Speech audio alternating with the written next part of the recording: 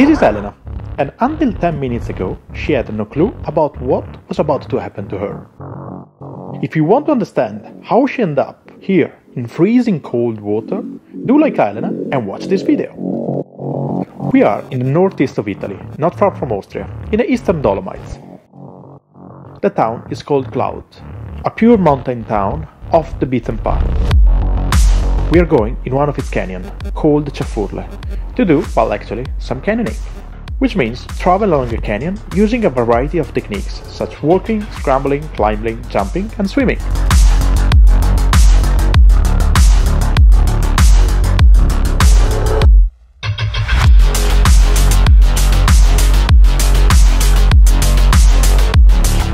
The river has cut into the limestone and creating amazing shapes and natural swimming ponds. The obstacles are waterfalls, rocks and jumps.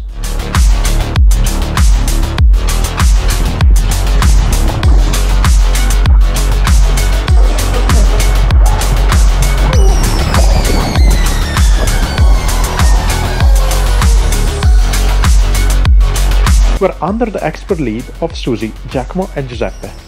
They are locals, know the terrain and they are skilled alpinists. E cos'è il canyoning? È il discendere dei torrenti molto infossati, molto stretti, dove le acque hanno scavato delle forre, o chiamate anche canyon, e lungo i quali appunto si scende con diverse tecniche. Dove si può si nuota, ci si tuffa, altrimenti si utilizzano corde per calarsi.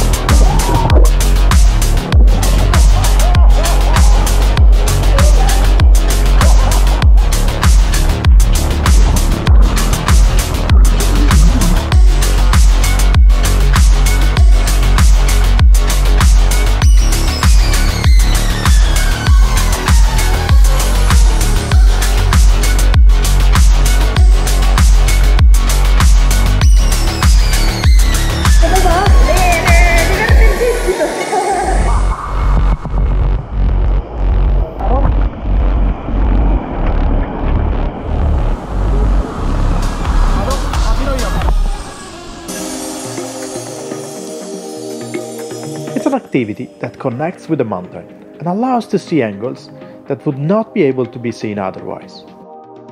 It's the point of view of the river. If done safely, it combines a good dose of adrenaline with pure fun, like jumping and splashing in the water.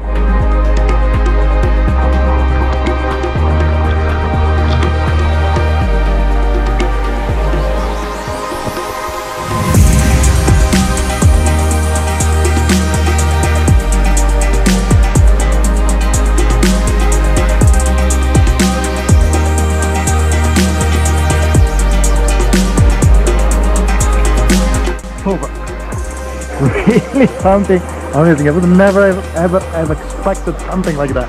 It was really good fun. But let's go back to Elena. She was brought here by her friends because today is her hen party.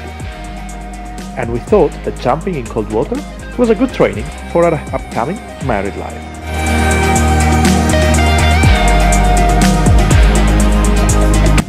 We are done with the canyoning and obviously we are in the beautiful mountains, and now we will go to a Malga eating some amazing food in these beautiful valleys. So bear with us because it's not over.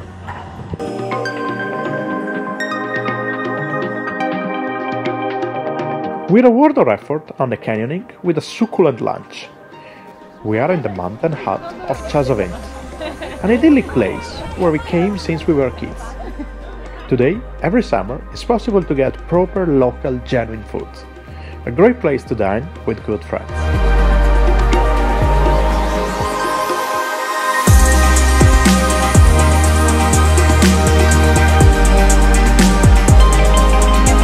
And not far from there, you can also see a footprint of a dinosaur. It was probably left over the sand during the Triassic time and then solidified into this rock.